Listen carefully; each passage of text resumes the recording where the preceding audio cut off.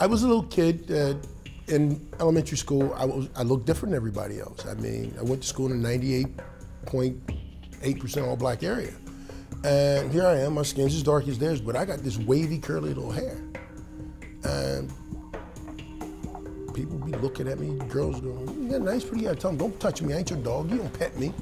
Guys used to mess with me all the time, try to take my money, and I refuse to let you have anything of mine.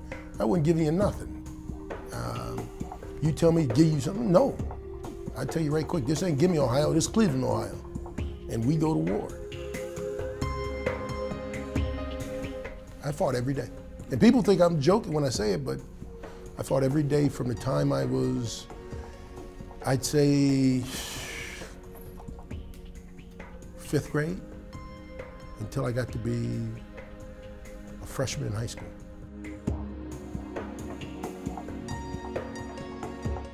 Growing up with him, I was competitive, and my brother was always a fighter, I'll say that. He's always been aggressive, and not towards everyone. I mean, I just think he's set in his ways, and he's like, well, you know, you're not gonna pick on me, and I wouldn't take anything from him. I mean, he was always that way. He was always saying, I'm gonna get you, I'm gonna do this, but I used to run all the time. And we had an older home and had that big back door. So if I make it up the stairs and I grab that door, I could slam that door on him. So he couldn't stop that door because that door was heavy. And I make it to the bathroom. They used to have a pillow and a blanket in the tub for me because they knew I'd probably end up in the bathroom, and I locked the door because he couldn't break the door. So remember he said, don't break anything. So he couldn't really break anything. He couldn't put his foot through the door. So I knew that was my best friend. So it was challenging growing up with him. I'd fight, run, and the first one catch up, me and him would go to fighting again. I'd stop and start fighting in front of the church across the street from my house. And that's when they started calling me the Holy Fighter, because I didn't care. I was not gonna let anybody take advantage of me. I was not gonna let anybody bully me. I was one of those kids that would tell you what was on my mind, because my dad had raised us to say what's on your mind and do what you say you're gonna do. When you ask me a question, you got a straightforward answer. It may not have been the nicest one, may not have been pretty, but it was a straightforward answer. You knew where I stood.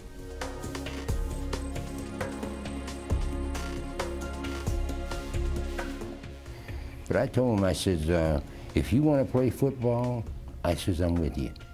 That's what you want to do. He said, Dad, I want to play football. I think as far as motivating, he gave us the drive and the determination to play. My mom was more or less, she was the discipline, and she made us tough.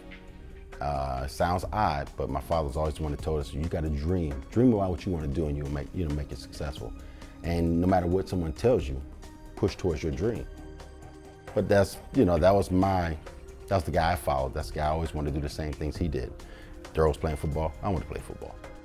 I think he's always been, I hate to say overachiever. I mean, even in high school, I think he played 4 games his junior year in high school and 3 games his senior year, because he broke his hand one year and then he broke his ankle running. And they thought they were gonna have a good team in high school. He broke his ankle. Talley actually played only 3 high school football games his senior year, but he had 56 tackles in 3 games. Gary Stevens showed up. He came to see Valley Forge at the time. It may have been Valley Forge. He came to see them play because they had a couple guys that they were going to get to go to D1 schools. And I had made a bet with my buddies that I could make Dream Team player. They were all looking at me laughing, okay, that's the player of the week. So I was, okay, fine. Bet's on. I go out, I make every tackle in the game but 2. And afterwards, the coaches came over and said, son, where have you been all year? I said, I've been hurt. You've been hurt? Yeah, what was wrong with you? I had a broke ankle.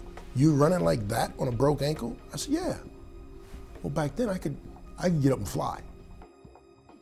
That's how I got recruited to West Virginia. Gary Stevens was there to see somebody else and seeing me. I had Syracuse, Iowa, and Iowa State.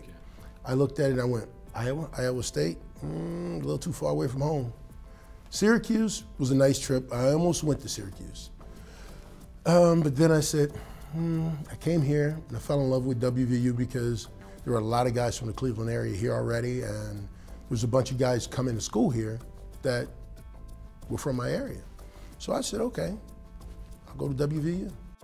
When he told me he was going to West Virginia, I said, well, where is that? He learned an awful lot down in West Virginia. You know, he learned how to deal with people. We had guys that wanted to be good, but didn't know how to be good. We would go out and we would play hard. And we would get beat on stupid mistakes. We beat ourselves. And as soon as we figured out that if we don't beat ourselves, they can't beat us. And as long as we take the fight to them and don't wait on them to bring the fight to us, we can win. Talley actually had a projector in his dorm room because he watched extra game film. And we hated to lose, especially back then we major independent, we played Pitt, Penn State. And it just killed us because some of those guys actually was in the area from Ohio and everything with the Pitt, a couple of guys and everything. So, you know, we'd see those guys and they'll shake their head and laugh and everything, and it just tears up. Well, when I got here, Darryl Talley was about 175 pounds, 6'2", raw football player, really rough around the edges. But the one thing that Darryl could do is he could run and he would strike you. And Darryl Talley had that natural, God-given striking ability. When he hit you, he flat out hit you. They brought Coach Nealon in, and he looked at us, and he was, guys had their feet up on the chairs and everything. Told him, get your feet off the chairs. Hey, you, feet off the chairs. So I'm looking at this guy, I'm going, okay, now what do we got here?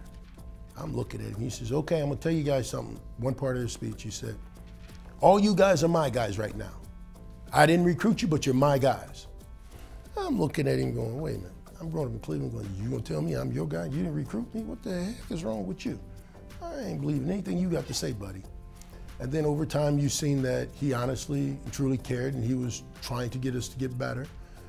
And then you start going, okay, this guy's got what we need to do. He's got an idea, he's got a plan.